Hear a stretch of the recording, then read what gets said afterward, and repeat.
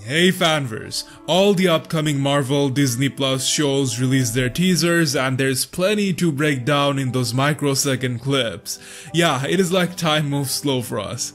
So let us go through them one by one. First up is the Falcon and the Winter Soldier. The opening clip shows us Cap's shield taken out by the new bearer, Sam Wilson. This seems to be on the first episode, as it appears Sam is practicing Cap's old move, the backhand frisbee play. However, notice the background, the trees behind look similar to the Rambo home from Captain Marvel. As this show takes place after the blip, Monica Rambeau should be an adult now and living there. But she was announced to appear in WandaVision, not in Falcon and Winter Soldier. Wherever it is, both of them are in hiding because of the Sokovia Accords. The next clip shows a very cool mid-air fight. It appears Daniel Brawl is the one holding the gun, reprising his role as Zemo. He's all set to don his classic purple mask from the comics. There's a shot of Falcon flying through the canyons. He still kept his wings despite his new frisbee. So Zemo escaped from Ross's custody, maybe because of the blip. Finally, we see another Cap in a football game. Now this is John Walker, an US agent and villain super patriot. He was introduced as government's impersonation of Captain America to replace Steve Rogers. This could be the theme of the series, the elected Cap John versus the one that deserves it, Sam. Next up, WandaVision.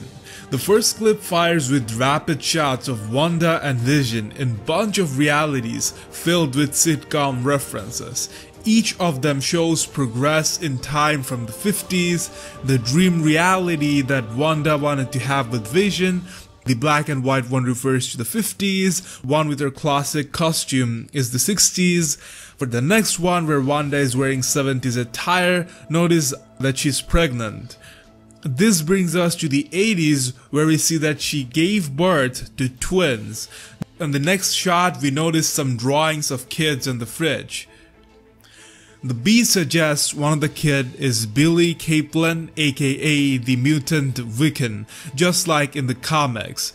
In the House of M storyline, there are many realities where Wanda has two children, and later they're revealed to be the twins Wiccan and Speed. A number of MCU co-stars has been confirmed for this series.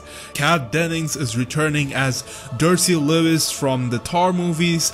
Tiona Paris will play adult Monica Rambeau, and Randall Park will return as Jimmy Woo from the Ant-Man movies. Feige also suggested that Sparky the dog from Tom King Vision comics might make a cameo in the series. Finally, the Loki series. This has the shortest duration of clip out of all of them, but is also the most interesting one. So this Loki is the unredeemed, the evil Loki from 2012, which is why he's so arrogant in this clip. However, as he's cuffed and in a prison jumpsuit, notice the logo on his chest. It is TVA, standing for Time Variance Authority from the Marvel Comics.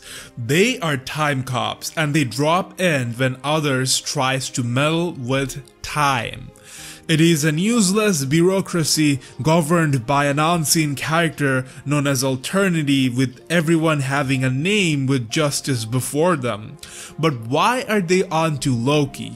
He did not travel time, which would require the time stone. He teleported using the space stone. It is possible that the TVA is after the Avengers, not Loki, because if you think of it, this branch timeline, this Loki is the only evidence of the time heist that is out of place.